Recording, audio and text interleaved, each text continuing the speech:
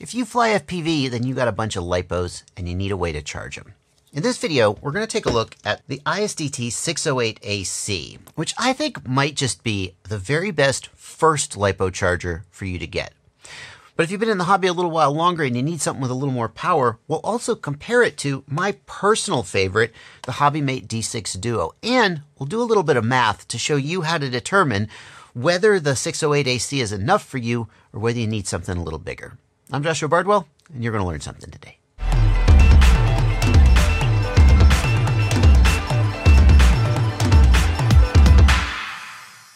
Let's start with a discussion of what makes the 608AC so freaking cool. And to do that, we'll talk about a nasty little surprise that a lot of people get when they first buy their first LiPo charger. You're just getting into the hobby, you get a big list of parts to buy, you buy all the parts, they come into your house, and here is your brand new LiPo charger, and you go to plug it into the wall, and hang on a second, what do you mean this freaking thing doesn't work? It doesn't freaking work unless you have a power supply for it.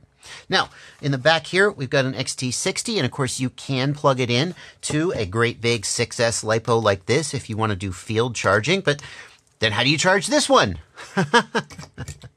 You can plug it into your car battery, and that's fine too. But what most people are going to plug it into is a DC power supply. The DC power supply plugs into the wall. It takes mains power, 120 volt or 240 volt if you live in a place that uses that. It takes mains power AC in, and it outputs 12 volts, 24 volts, something like that, DC, and that is how this little guy gets its power. And a lot of people are super annoyed. They're like, why doesn't it just come with it inside? Well, it does. It does. And that brings us to this guy. This is the D6 Duo AC. Now, the D6 Duo AC, you can't tell because you're not here, but it's notably heavier than the one I was just showing you, the D6 Duo DC, because it's got a built-in AC power supply. And you can see, in fact, it plugs into the wall, has its own built-in power supply, and all is included. But here's the problem. If you actually travel with this guy, and I do, it's pretty freaking heavy. It is 581 grams. Compare that to this guy here without the power supply, 370, it's 200 grams more. It's heavier and it's bigger. And that 200 grams doesn't sound like much, but when you're packing your backpack full of everything in the kitchen sink that you want to carry onto an airplane or hike to the bando that you're going to fly, that 200 grams definitely adds up. You feel it.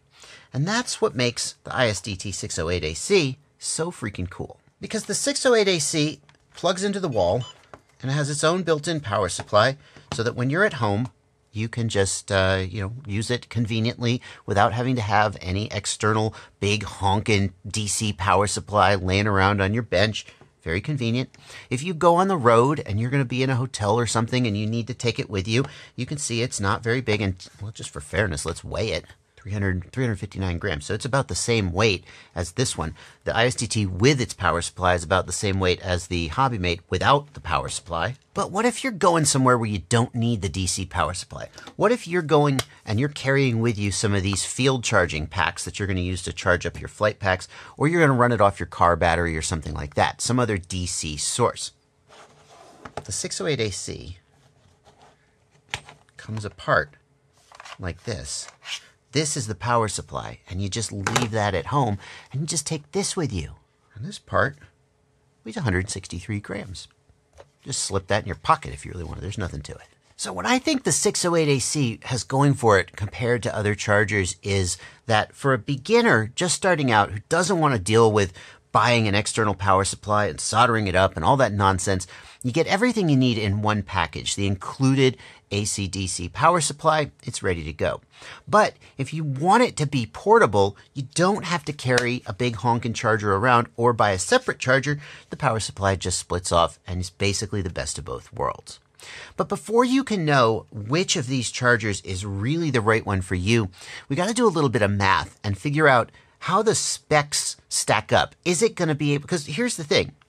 The more power a charger can output, the faster it can charge your batteries. But charging batteries faster isn't always better, because if you charge them too fast, then they light on fire and burn your house down. So, is the 608AC going to do it? Or would you be better served by one of these other chargers? So the 608 AC is capable of outputting 60 watts when it's running on AC power. And in order to figure out what that means for us, we need to divide that by the voltage of the battery that we're going to be charging, and that'll tell us how many amps. Watts divided by volts equals amps. That's just the way the math works. Now, how many volts you're going to be charging depends on the S rating of the battery that you're charging. If you're charging a 4S battery, then a fully charged 4S battery is 16.8 volts. So if we take 60 watts and we divide by 16.8 volts, that means we could charge at a maximum of 3.5 amps. Now, if you think about it, most of the time when you're charging a 4S battery, it isn't at 16.8 volts, right? It starts down at, 14.7 or 15.0 volts and it slowly goes up.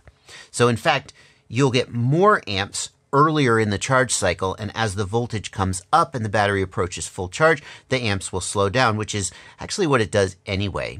So maybe it would be better to not use 16.8 volts as our nominal voltage. But I do that anyway because I'd like to get just a little slower number than a sort of an artificially inflated number.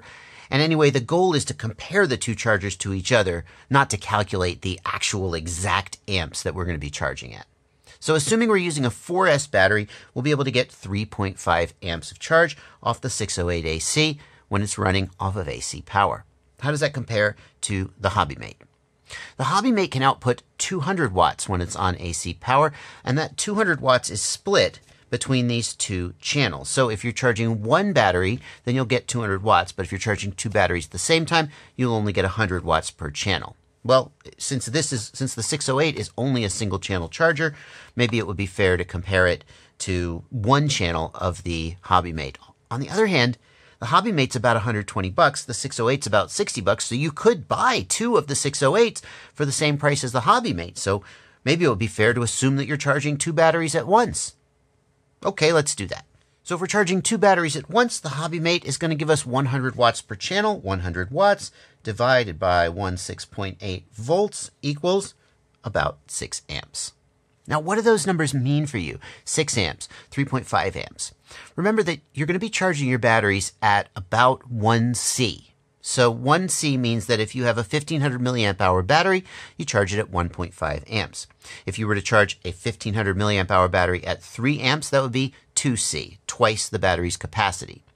Now, it is safe to charge at 2C, or if you know what you're doing, it's safe to charge maybe even a little faster, but we're going to assume a 1C charge rate because that's what most people should be doing unless you know how to safely do it otherwise. So since the 608 AC can output about 3.5 amps, it means it could charge a 3500 milliamp hour battery at 1C, or it could charge a 3500 divided by 2, a 1750 milliamp hour battery at about 2C charge rate.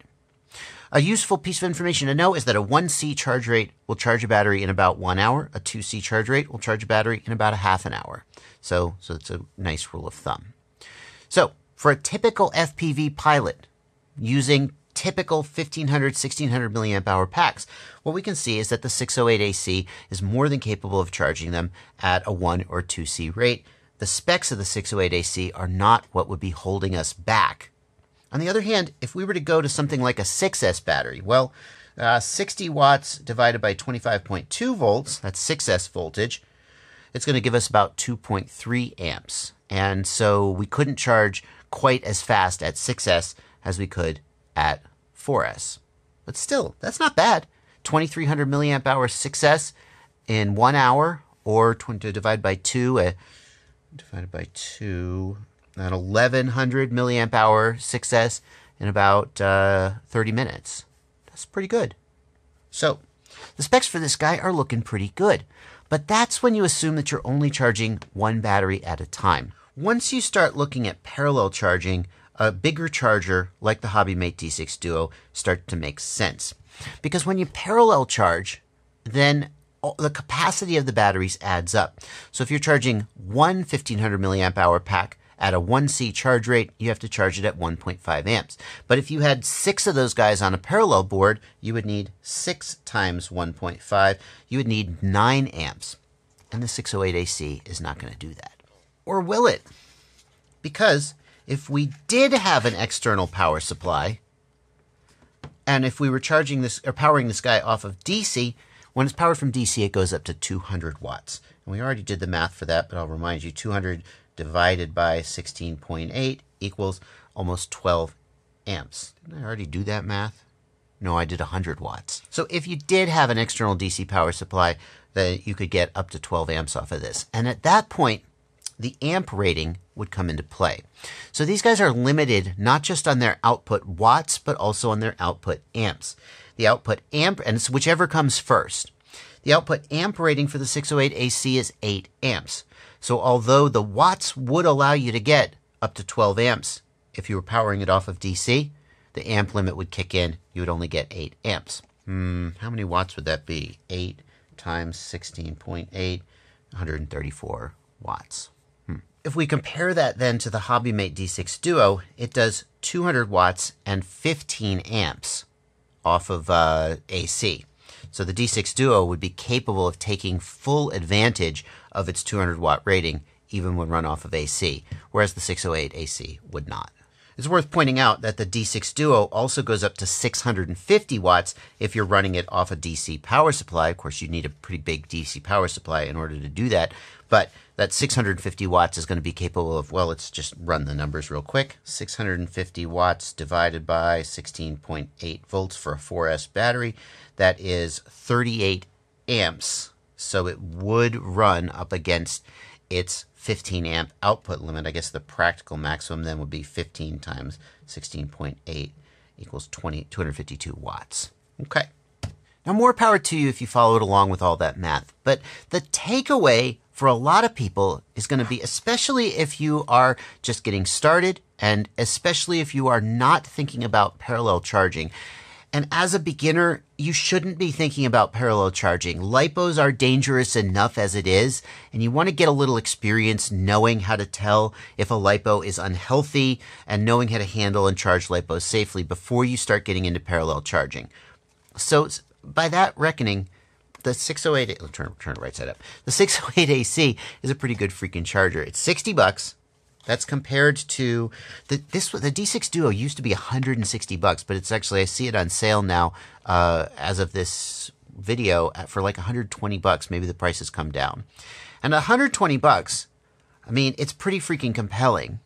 It's twice as expensive as the 608 AC, but it's got more than twice the output and more than twice the capabilities. If you compare that to the DC only version, which doesn't come with an AC power supply, this guy is only about $90 and is, again, way more capable, but you have to have an external power supply. But for a beginner who doesn't want to deal with buying and hooking up an external power supply, the 608 AC, I think it makes a lot of sense. It does all the charging you're going to need. It's reasonably okay. $60 is a little bit of an ask. You can find chargers out there for about $40 and maybe even as low as $30, but they often don't come with an AC power supply. So you're going to be adding another $25 on top of that. I think this makes a lot of sense. The other thing is that those cheaper chargers oftentimes have real problems with reliability, and like they'll overcharge the battery some of the time, and ISDT just has such a good reputation for making solid stuff. I think the 608 AC makes a lot of sense. And I think if you're just getting into the hobby, you should seriously consider this as your first charger. It's not the cheapest one, but it'll do everything you need it to do with ISDT's reputation for quality and reliability and accuracy. Comes with a power supply, just plug it right into the wall. It's a pretty good deal. On the other hand, if you're a little more experienced in the hobby and you want a higher output charger, I think this guy, either the AC-DC version or the DC-only version if you already have a power supply, I think these are some of the best value you can get, because 2 channels, so you can charge 2 different kinds of battery at once if you want to, plenty of output power. It's got freaking non-contact charging for your phone. Just set your cell phone on top of it and it'll start charging your phone. It's even got an external discharge mode where if you have a big wire wound resistor, you can discharge the batteries through the wire wound resistor. It allows you to discharge the batteries or get them to storage much faster. This is a really good charger, and it is. I own like 4 of them, and Hobbymate only gave me 1. I bought the others with my own money. This is just my go-to. If you're looking for a charger These chargers and more are on my website, www.fpvknowitall.com. That is where I've got my ultimate FPV shopping list. And I want to tell you about it because we've just sort of relaunched the website. We transitioned the back end from one hosting provider to another. There was a period of about 6 or 8 weeks where we weren't updating the website very much at all because we knew the move was happening. And if you were checking it out, you were noticing it wasn't updating. It has kind of relaunched. I'm going through it and just re-updating all of the pages with the latest and greatest. Some of the things that are on there haven't changed because I think they're still the best and worth mentioning. But the chargers page, I've been through the whole page top to bottom, and there are a couple other chargers there like the ISDT 8 and the ISDT Q6 that might be worth a look. But that's going to do it for this video. There's a link down there to the Ultimate FPV shopping list in the video description if you want to check out any of those other chargers. And definitely check out the ISDT 608AC. I think this is this really fits in at the beginner level. Heck, you know, for $60 a piece, you could buy 3 or 4 of them, and I don't know. Well, anyway, you decide. That's going to do it for this video. Thank you so much for watching. If you have any questions about the math, ask me in the comments. I'll do my best to help you out if that didn't make sense. I know it went by pretty quick. Happy flying, everybody.